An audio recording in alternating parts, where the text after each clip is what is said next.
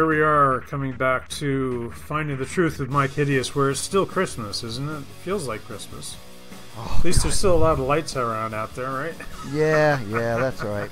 It won't be around for long. The good thing is the days are going to start getting longer. We're already past the winter solstice, and now the days are going to start getting longer. So I'm all about that. Yeah, exactly. I agree with that. So it is nice to see that our daylight time is expanding.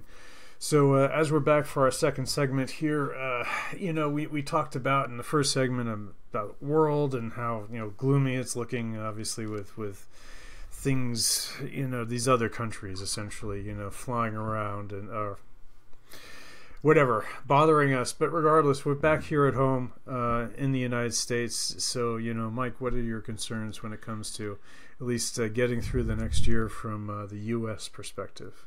Wow.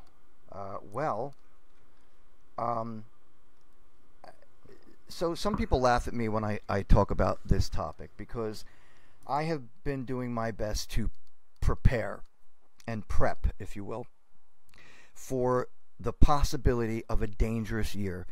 2024, again, as I mentioned before, is, in my opinion, going to be a dangerous year. And so I have been preparing for what could possibly be a bad time. And I swear, folks, I sincerely hope I'm wrong. I hope I am wrong. Honestly, to give you some credit there, Myke, it's worthwhile prepping because there are all sorts of scenarios that could put us in a situation where we're suddenly trying to get our most basic resources. That's correct. So, I went through Hurricane Sandy where I went for 7 days of having no electricity. And that is a whole new world when you have to actually deal with living day to day and you don't have any electricity to provide warmth, water, basic resources to your family of 4. I mean, that's what I had at the time. So, it was a real concern. So to your point, being prepared is not, I don't think it should be something that's laughed at or thought of I agree. lightly. Yeah, I agree, but it's a realistic perspective. There are people who see it as being, being a worrywart and being overly concerned about things that you shouldn't worry about because the government will take care of you. Well, that's bullshit because the fucking police can't even take care of us these days, okay? They got their hands full, and in most cases, their hands are tied when it comes to a situation. So you got to take care of yourself. And sadly, we can look towards Maui just to make that exact point right now. We don't need to go down that rabbit hole, but damn, that was a major failure of our epic first proportions. responders. And a seedy one at that. But to answer your question, basically, so here's what I think is happening in the U.S. I believe, based on my studies and the connections that I have, I believe that there is a possibility that we're going to find food shortages. In fact, if I may just bring internationally for a moment, there are 2 countries now. Where are they? There are 2 countries that are now eliminating the export of rice. I believe one of them is here we go. India. India has banned the export of rice. So has China, because these countries know something big is going to happen. So they have stopped with the export of their main grain to feed their people. And that is a serious red flag. Oh, hello, something's going on here. So there's that. Walmart is selling bullion gold. Kilograms. Thank you. Kilogram bullion gold. That's little bars of gold. Sure. Walmart is not jewelry, gold bullion. Mm-hmm. And just to point, actually, Costco was doing the same thing. Right. But here's the thing: you don't want to buy from these people. Bars. I'll tell you why. Because if you buy from these people, there's a possibility the government may track it down and know that you have it.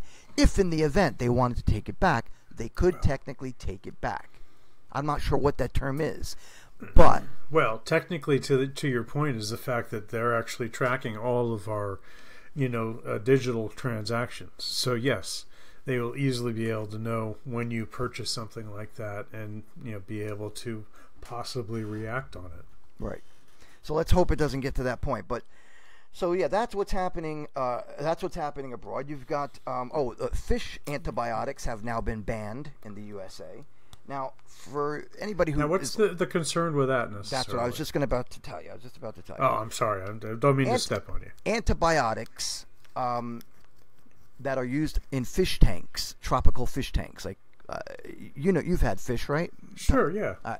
So I've had fish as well, and sometimes if they get an infection, like what's called ick, or any other type of bacterial infections, you get an antibiotic, you put it in the water, makes the fish better. Now, that same antibiotic can be used for people.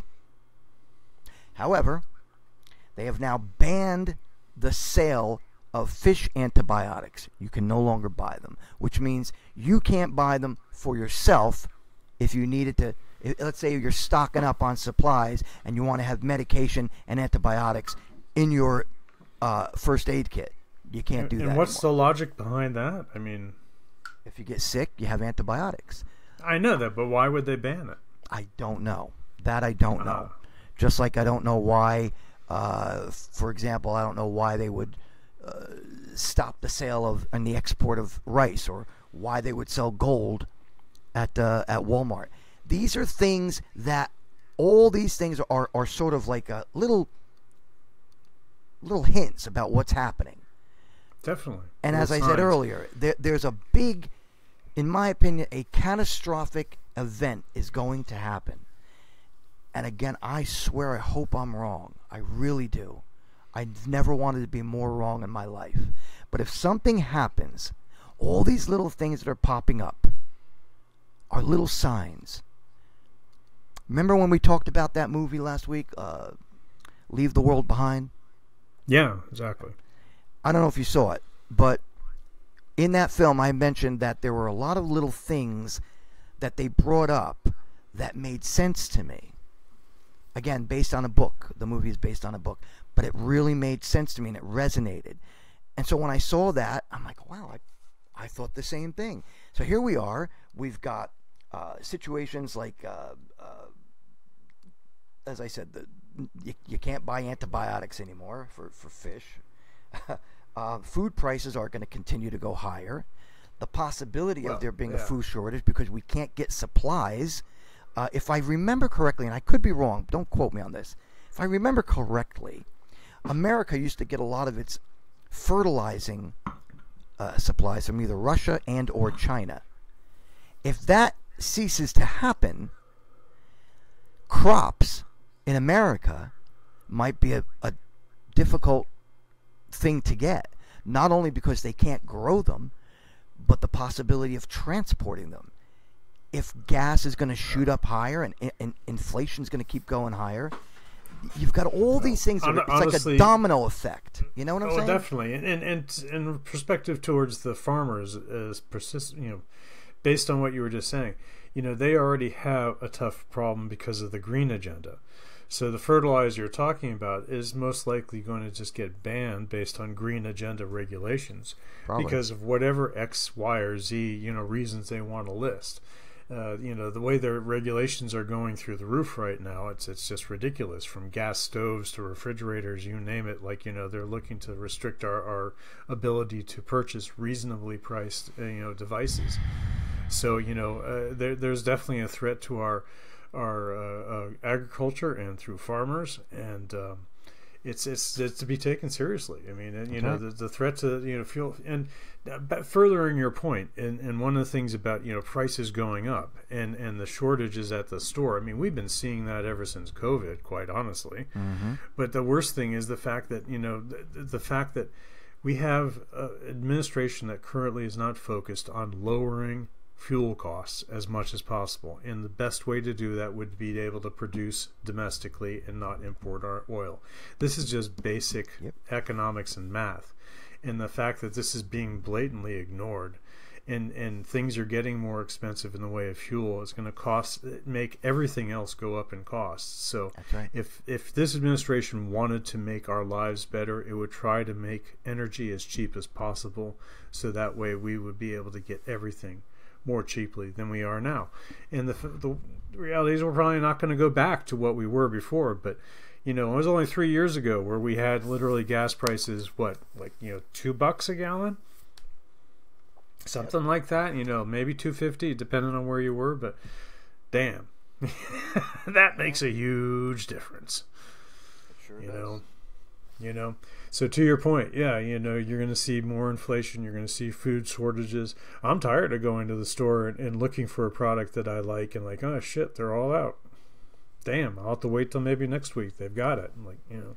Well, it's only going to get worse. It's only going to get worse because and now that this is an election year, things are going to get out of hand. Our enemies are going to take more advantage of us than they already have, and with this weak, failing administration, they're not going to do anything. They don't care. They don't fucking care, people, okay? If you're a Democrat out there and you're listening, you need to wake up because your party doesn't give two shits about what you think or you want to do. It's all about the party. And if you're standing up for that, you've got a problem. Because if you really think government is going to do you a favor, you need to wake up. And I don't mean to woke up. I mean to wake up. Because it's going to just get worse. Amen. There's no way anybody out there, whether you're Democrat or Republican, there's nobody out there that can stand there and tell me that we are currently under a better situation than when Donald Trump was running this country. There's no way. Because if you really want to get serious about it, let's check the facts. The stocks were high. Jobs were high. People were getting jobs. People were working. Things were going well. And now, the complete opposite has happened. And in 3 years, this country has literally gone down the toilet. So don't anybody out there tell me that Trump didn't do a good job. You may hate the guy, and I don't give a flying flip if you hate the guy. But let's call a spade a spade. Let's check the facts. He did better than any president before him up until Reagan. In fact, I think he did a better job than Reagan. Mind you, I was a little kid. I was 13 when he took office. But nevertheless, when I look back now and read about Reagan, Bush, Clinton, Bush again, Dingleberry head, Obama. When I look at all the things that they did, nobody beat Trump. And again, you can hate him all you want, but he did things that helped this country.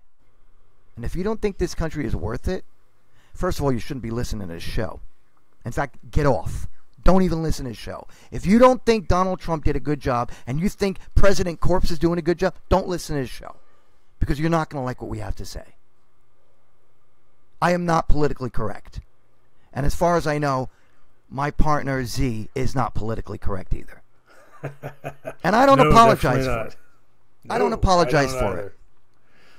Well, especially since political correctness was something that came out of Marxism, from what I understand. So I definitely have no interest in that. And since freedom of speech is supposed to be the rule of the land, that is where this show resides. We are free to speak our minds. And we let our listeners judge based on that. Right. We hope to hear from you in the comments below, your thoughts on all the things that Myke has brought up.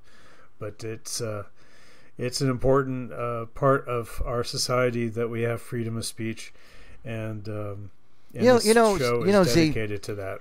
Z, the question stands as, can we survive this current situation, this in our country, as it is, i.e., lack of military? Do you know that there are less people want to join the military now because they're teaching critical race theory and gender sensitivity instead of teaching you how to kill your fucking opponent?